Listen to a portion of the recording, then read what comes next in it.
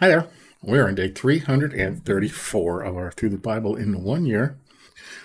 We're doing another 4 chapters in Corinthians today, 5 to 8.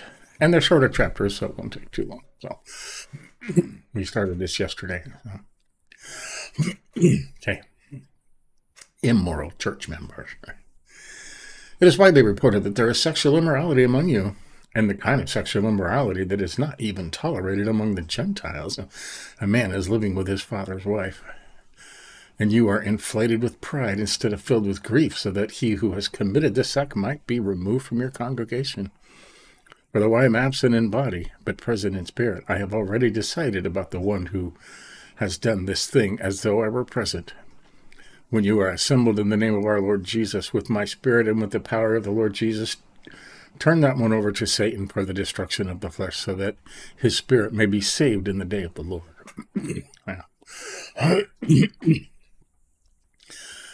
Your boasting is not good. Don't you know that a little yeast permeates the whole batch of dough? Clean out the old yeast so that you may be a new batch. You are indeed unleavened, for Christ, our Passover, has been sacrificed. Therefore let us observe the feast, not with the old yeast, or with the yeast of malice and evil, but with the unleavened bread of sincerity and truth. Word pictures. It's church discipline. I wrote to you in a letter not to associate with sexually immoral people. I did not mean the immoral people of this world, or the greedy and swindlers or idolaters. Otherwise you would have to leave the world. But now I'm writing you not to associate with anyone who claims to be a believer, who is sexually immoral or greedy or an idolater or verbally abusive, a drunkard or a swindler. Do not even eat with such a person. For what business is it of mine to judge outsiders? Don't you judge those who are inside, but God judges outsiders. Put away the evil person from among yourselves. Okay. Chapter 6.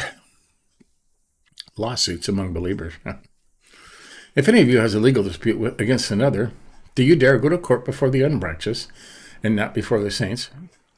Or don't you know that the saints will judge the world? And if the world is judged by you, are you unworthy to judge the smallest cases? Don't you know that we will judge angels, not to mention ordinary matters? So if you have cases pertaining to this life, do you select those who have no standing in the church to judge? I say this to your shame. Can it be that there is not one wise person among you who is able to arbitrate between his brothers? Instead, believer goes to court against believer, and that before unbelievers. Therefore, to have legal disputes against one another is already a moral failure for you. Man. Why not rather put up with injustice? Why not rather be cheated? Instead, you act unjustly and cheat, and you do this to believers. Don't you know that the unrighteous will not inherit God's kingdom? Do not be deceived. No sexually immoral people, idolaters, adulterers, or anyone practicing homosexuality, no thieves, greedy people, drunkards, verbally abusive people, or swindlers will inherit God's kingdom. And some of you used to be like this, but you were washed and you were sanctified and you were justified in the name of the Lord Jesus Christ and by the Spirit of our God. Okay. Everything's permissible for me, but not everything is helpful. Everything is permissible for me, but I will not be brought under the control of anything. Food for the stomach and the stomach for food, but God will do away with both of them. The body is not for sexual immorality, but for the Lord, and the Lord for the body. Oh, stop. God raised up the Lord and will also raise up by his power. God raised up the Lord and will also raise up by his power. Don't you know that your bodies are a part of Christ's body? So should I take a part of Christ's body and make it a part of a prostitute? Absolutely not. Don't you know that anyone joined to a prostitute is one body with her? For the scripture says the two will become one flesh. But anyone joined to the Lord is one spirit with him. Run from sexual immorality. Every sin a person can commit is outside the body. On the contrary, the person who is sexually immoral sins against his own body. Don't you know that your body is a sanctuary of the Holy Spirit who is in you, whom you have from God? You are not your own. for you were bought at a price. Therefore, glorify God in your body. Wow. Pretty heavy chapter, huh? Hey, chapter 7. Principles of marriage. Now, in response to the matters you wrote about, it is good for a man not to have relations with a woman, but because sexual immorality is so common, each man should have his own wife, and each woman should have her own husband. As a husband should fulfill his marital responsibility to his wife, and likewise a wife to her husband. A wife does not have the right over her own body, but her husband does. In the same way, a husband does not have the right over his own body, but his wife does. Do not deprive one another sexually, except for when you agree for a time to devote yourselves to prayer. Then come together again. Otherwise, Satan may tempt you because of your lack of self-control. I say the following as a concession, not as a command. I wish all people were just like me, but each has his own gift from God, one person in this way and another in that way. Okay. A word to the unmarried. I say to the unmarried and to the widows, it is good for them to remain as I am, but if they do not have self-control, they should marry, for it is better to marry than to burn with desire. Right. Burn with desire. About married people. I command the married, not I, but the Lord. A wife is not to leave her husband, but if she does leave, she must remain unmarried or be reconciled to her husband, and a husband is not to leave his wife. But I, not the Lord, say to the rest of you, if any brother has an unbelieving wife, and she is willing to live with him, he must not leave her. Also, if any woman has an unbelieving husband, and he is willing to live with her, she must not leave her husband. For the unbelieving husband is set apart for God by the wife, and the unbelieving wife is set apart for God by the husband. Otherwise, your children would be corrupt. But now they are set apart for God. But if the unbeliever leaves, let him leave. A brother or a sister is not bound in such cases. God has called you to live in peace. For you, wife, how do you know whether you will save your husband, or you, your husband? How do you know whether you will save your wife? Various situations. However, a rich man must live his life in the situation the Lord assigned when God called him. This is what I command in all churches. Was anyone already circumcised when he was called? He should not undo this circumcision.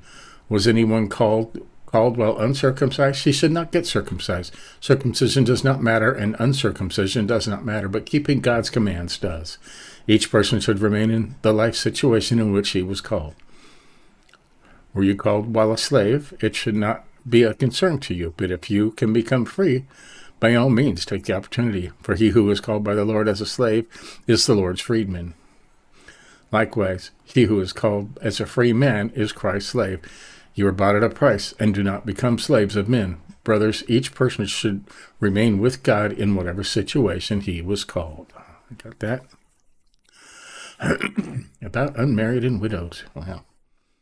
That word says, I have no command from the Lord, but I do give an opinion as one by the Lord's mercy is trustworthy. Therefore I consider this to be good because of the present distress. It is fine for a man to remain as he is. Are you bound to a wife? Do not seek to be loosed. Are you loosed from a wife? Do not seek a wife. However, if you do get married, you have not sinned, and if a virgin marries, she has not sinned.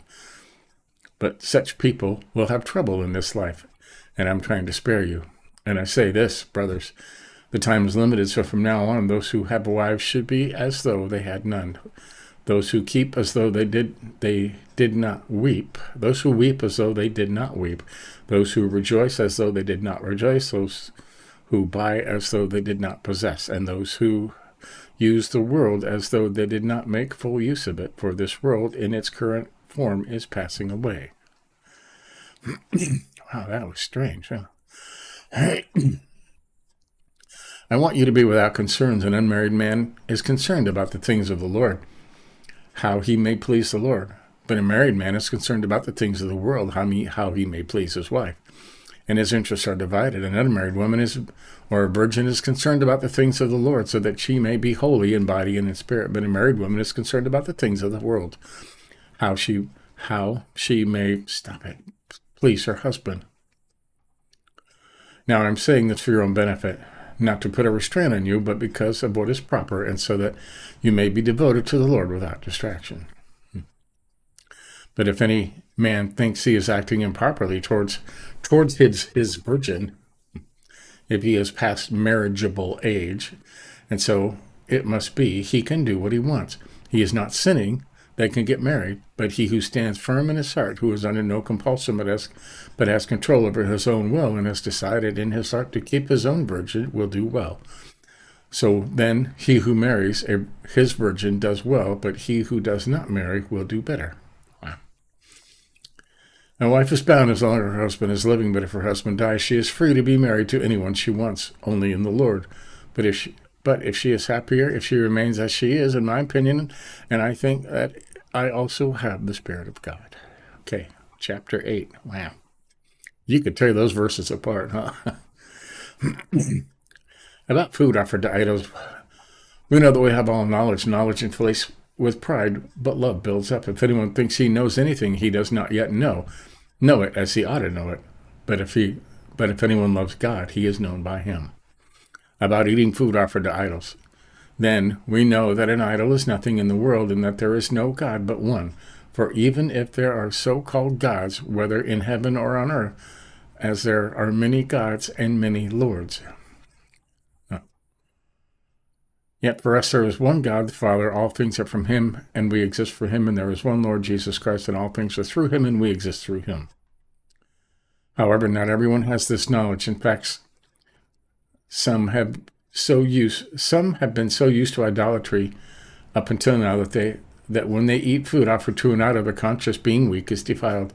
Food will not make us acceptable to God, but we are not inferior if we don't eat, and we are not better if we do eat.